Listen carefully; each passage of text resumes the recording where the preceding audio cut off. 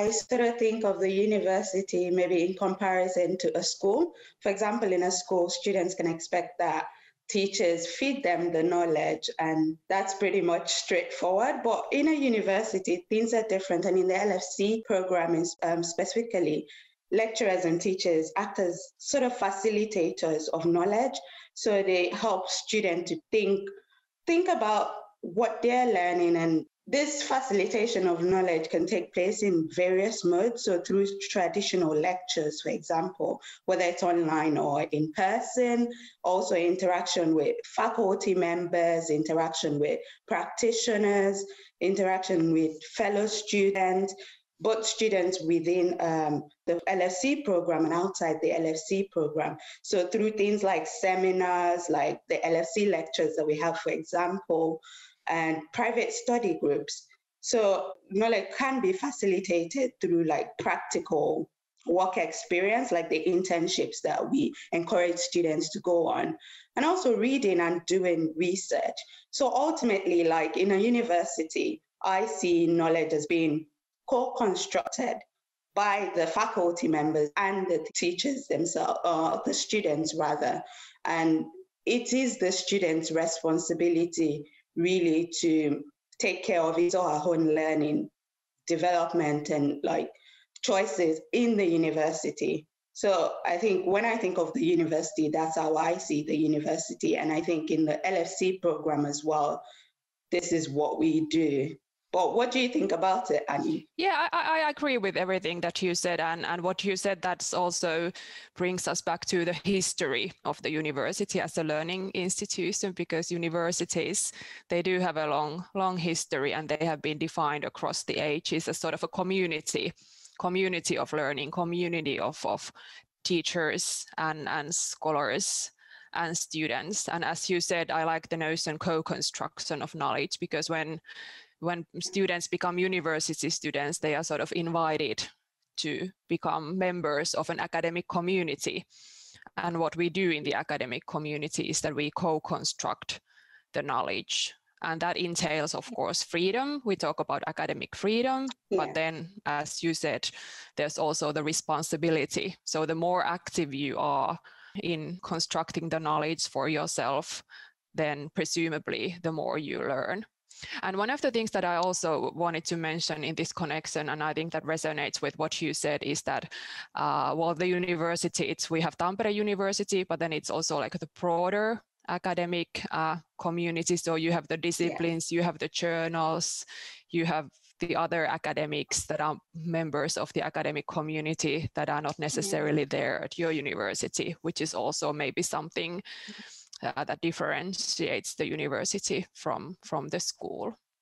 And also, actually, if we talk about the Tampere University as such, there's a lot going on that the students are always welcome to join. Besides the classwork stuff that's mandatory and compulsory for them, there are seminars, there are events, and so on and so forth. So joining the academic community also means that you are welcome to join the other stuff that's going on and organized by Tampere University. And I would recommend that students are active there as well. Yeah, certainly.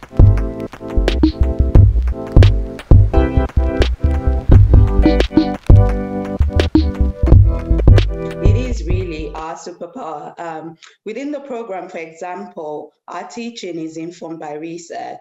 And in some way also in the courses that students take, you have guest lecturers sometimes come in and they share their current research, whatever they're doing presently, the results. And so teaching is really informed by research within the Faculty of Management and Business, within the university as a whole, in fact.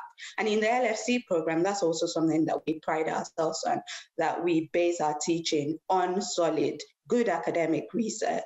And teachers constantly engage in research activities in their various fields as well. So they're not only teaching, they're also doing research constantly while doing their teaching responsibilities or carrying out their teaching responsibilities.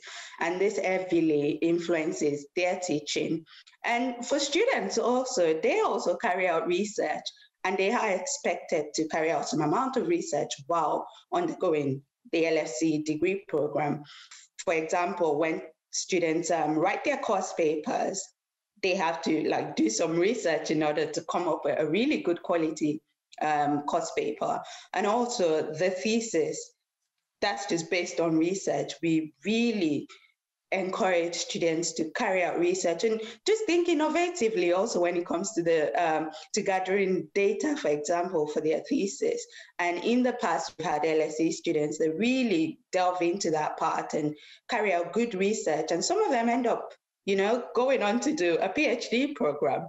So at the end of the day, we can expect that some LSE students come out being fully fledged researchers also after the degree program. But what do you think about it? Well, I fully agree again, and that's true. Of course, this being a master's degree, it also gives eligibility for PhD studies for the students. So for that reason as well, it's important that the teaching that we give and what the teaching leans on, that is research-based, as you said. And I would also say that in the contemporary fake news environment, this is increasingly important as well, that we learn to sort of criticize the basis of knowledge and to see that the knowledge on which we base our claims, that is research-based. It's not random, but it's checked and double-checked. And as you said, the students, they learn to do research for themselves, but then also in coursework, we often emphasize the fact that the materials, the articles that the students rely on, they should be academic and peer-reviewed. And the peer review process, of course, in academia is a way of checking that the knowledge is as valid as it can be. And of course, we also teach students to become peer reviewers themselves. In the seminars, that's a really good point that you mentioned, that students also learn to criticize other people's work. I mean, give valid criticisms to someone's paper, for example, and learn to criticize with kindness and being constructive. And these are skills, these are research skills. So at the end of the day, students really end up being independent researchers themselves. And like we said at the beginning, it's all dependent on the student, how they have to maintain or have the responsibility on how they learn in a university. Ultimately, they have that power and agency, if we want to use that word.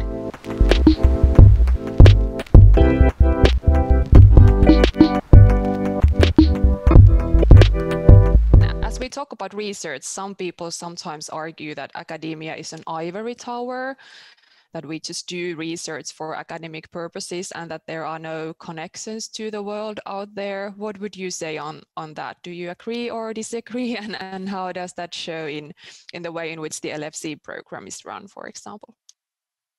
Well, I would disagree that we're isolated from society. I think within the LFC program, at least, and I think really good universities, within the teaching and research activities that take place, it's important that knowledge is constructed in relation to the broader society. Like within the LFC program, for example, we maintain and cultivate connections with society. So when we look at different sectors of society, like NGOs, for example, activists, businesses, like public and private institutions, we really do make a point of ensuring that our knowledge is constructed, looking at how these different sectors of society work.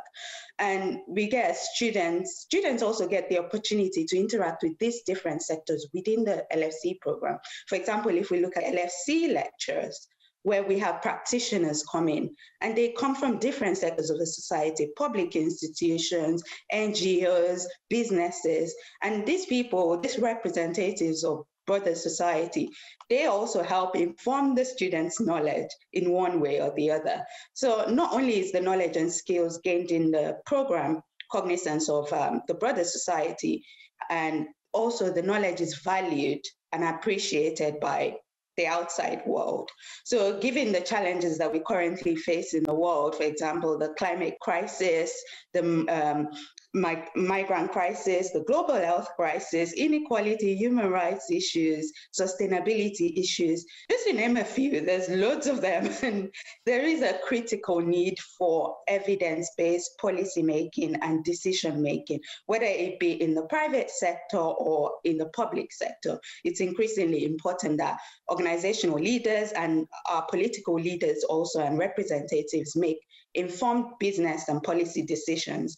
And in order to tackle these issues, there needs to be it needs to be based on research. It needs to be based on the knowledge, on research, and not isolation.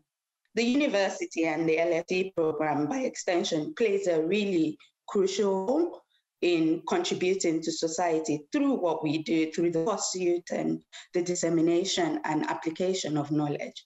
So I think we're not disconnected from the society, and our research really counts. I agree with you on that. And what we also see, as you said, is that the research-based knowledge, the academic knowledge, that is very much appreciated by the organizations that we cooperate with. So what they actually value in the cooperations with the university is the fact that the knowledge that we provide it's academic, it is research-based. It's a busy world, so the practitioners don't always have time to do research themselves. So what they really value when we do different sorts of cooperations is the fact that the knowledge produced in academia and university and LFC students through their coursework is based on research and in academic insights.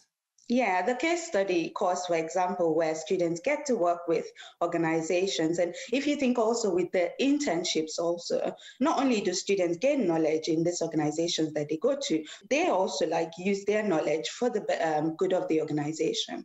And when we think about the thesis also, we've had students that write their thesis in connection with a company, if it's a commission thesis. And then you also have students that look at a company that they worked in before and kind of identify a problem within that organization, and they tackle that with research while they're doing their thesis. So yeah, I think it would be misleading if we say that the university is somewhat isolated and the research that we carry out is just for academics. No, it is useful in broader society.